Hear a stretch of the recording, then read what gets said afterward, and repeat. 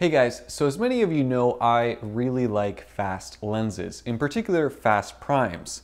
I was very excited when Curly reached out to me and said, would you be interested in reviewing our brand new lens that is an f1.2? Let's check out what's in the box. Here is the box. From the front, there's just a shadow of what is inside. You can see Curly 1.2, 35 millimeter, just 35 on the side. On the back, the same thing, 35 on this side. Let's see, focal length, here's some specs. So 35 millimeter aperture, 1.2 to 22. Recent focus distance is 0.3 meter, filter size, special features, click. Okay, so it's probably a click aperture. The mount is Sony E, made in China. Their info is listed there. So let's open this up. All right, microfiber cloth for cleaning with a little barcode. Curly. You have a user's manual. This is just a card with a 3-year warranty card. That's what it is. That's cool. So this lens comes with a 3-year warranty, certificate of approval, inspection. So that's cool. There's a lens number on here. So this is number 394 with a nice stamp. And this is just padding, which is pretty nice. Wow. I have never seen anything like this before. Wow. All right, so it's padding. There's silica gel down there, nothing else in the box. This lens is vacuum sealed. Wow. It is very, very heavy. Probably one of the heaviest lenses that I've handled. So this should be very good. Feels very durable just initially. Let's see how we open this up. I think I could just rip this here.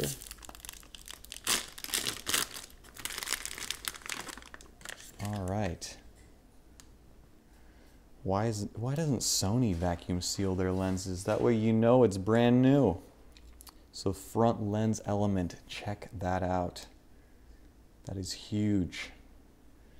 So around the front, 1.2, 35 millimeter, 72 millimeter filter thread. This is lens 394, which matches the certificate right there. That is pretty cool, actually. Curly. And then you have this nice brushed metal finish. I honestly think that this whole lens is made out of metal. This lens hood is definitely metal. Very nice quality. Curly logo on the top. And inside has that felt padding. So very cool. Lens cap. This looks like a genuine Sony E-mount lens cap, which is weird. If that's a knockoff, that's really a pretty dang good knockoff. Look at the back lens element. Huge. And pretty deeply recessed in there. Toggle for the click. So if I toggle it down, so it's smooth but pretty tough as well. You have to use some force to move this from f1.2 all the way to f22. And then if I turn the clicks back on, now you have a clicked aperture. So declicked and clicked all in one. I like the use of a different color here, so 1.2, 35. And then the focusing ring is right here. So 0.3 of a meter, there's feet in red, so 1 foot. Very, very smooth all the way to infinity. Rotation is about halfway, so 180 degrees from one end to the other. And look at the aperture blades in there. So here's, you can probably tell right there. So f22 all the way wide open, 1.2 to f22. it looks like there are a lot of blades in there. It is very, very smooth. I mean, you look at that. Guys, I wasn't expecting this at all. Very unique lens, very high quality, and something that I haven't seen before from a manufacturer. I mean, this whole thing is metal, and it's pretty heavy. I'm gonna put it on the scale just for reference. All right, so just the lens itself weighs in at 1 pound, 10 ounces. So just 6 ounces shy of 2 pounds. Now to put that into perspective, the kit lens only weighs 4 ounces, and even a larger lens such as the 28 from Sony comes in at 7.1 ounces. So this lens is very large and very heavy. When you mount it on the a6000, it looks huge.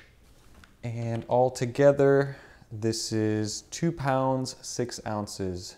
After using this lens for the last couple of days, I can tell you this: the build quality is quite simply amazing. The aperture ring is nice and smooth, even with the clicks. Everything feels very premium when you are using this lens. Here are some sample images that I put together using this lens.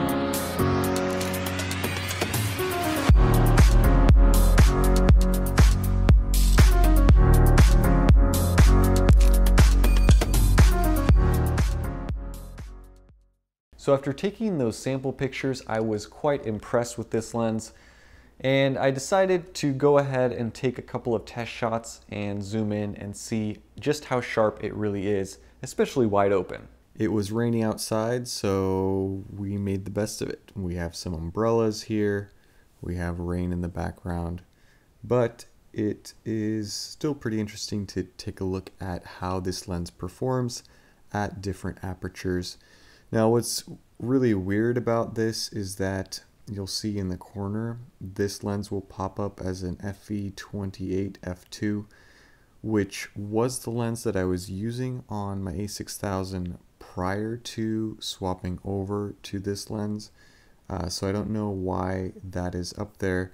You'll notice that at the end of the test, it just is blanked out. So pretty interesting.